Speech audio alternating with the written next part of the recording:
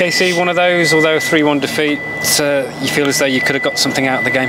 Yeah, I think definitely. You saw late on was pushing, but goals change games and they took their chances, and we've got to go again. We've got a game in a couple of days, so we need to be focused on that and try and get the 3 points then. And for you, it was an introduction that you probably weren't quite expecting so early.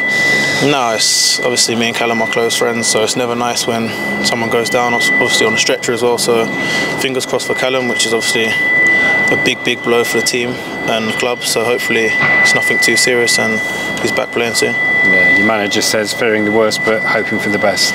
Yeah, I think that's what I kind of said to him. You just got to pray that it's nothing too bad, and fingers are crossed for him, and hopefully it's better news than obviously we're fearing for at the minute. Their first goal, disappointing in the fact that it was a breakaway from your own corner. Yeah, I think that's something that we'll look at in the next few days, about obviously stopping them breaking from our own obviously set piece, which is obviously disappointing, and they was clinical with it. They're obviously a top team, one of the best teams in the league. It's always going to be a hard place to come, so when you're making mistakes like that, it's going to be costly. And right at the start of the second half, you had the chance, didn't you, to get level with the penalty? Yeah, I think he scored 2 match-winning penalties, so we can't be too hard on him. He's, for me, the best striker in the league. He's gonna miss penalties. It happens to the best Messis of the world, do you know what I mean? So can't be too hard on him, and he's gone and scored, which is what he does. Yeah. So we had chances. We could have got the equaliser if we got the second one early enough, but just weren't out there. But then they got their second and their third. Certainly the second one seemed to be a bit of a free header from a free kick, and then the third one didn't deal with the initial ball into the box, and then the man just found himself unmarked. Yes, to be fair, he looked at the goals back. Obviously you've probably seen them back again, but something obviously we're going to have to look at and review and see where we could have done better. And we've got no time to waste because we've got 2 games coming up in the next week, so we need to try and bounce back and get as many points as we can.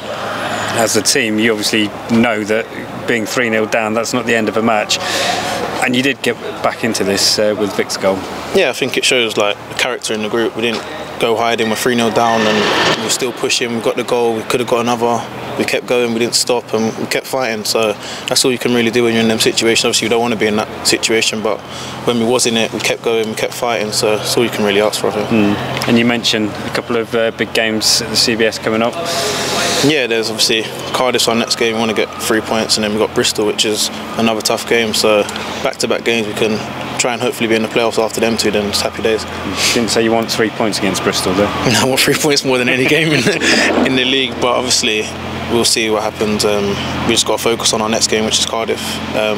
Approach that game with obviously the same way we approach this one, to get the 3 points, and hopefully we can back it up the game after that. Yeah. Officially halfway through the season now, 23 games played. Coventry, where you expected them to be?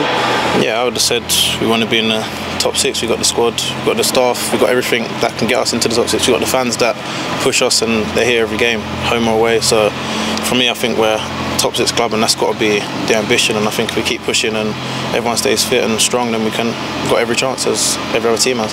Yeah, last few games you've been on the bench, obviously introduced, played pretty much the whole match today. Where are you in terms of fitness?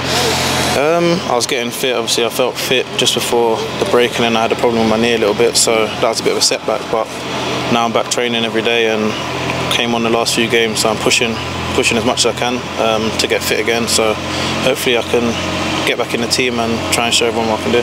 Enjoying your football? Yeah, I'd say definitely. I love it here, I love the club, I love the staff, I love everything about it, but it's about winning. So obviously today's quite disappointing that we've come here and lost 3-1, but other than that, yeah, I'm really enjoying it. Just check behind. No, the manager wasn't there, so you said that off your own back? No, I said that off my own back. I enjoy it, I enjoy my football, I'm enjoying the staff, I'm enjoying developing under obviously a coach that I knew very well in the youth team, so just got to keep on enjoying and obviously try and get 3 points more often.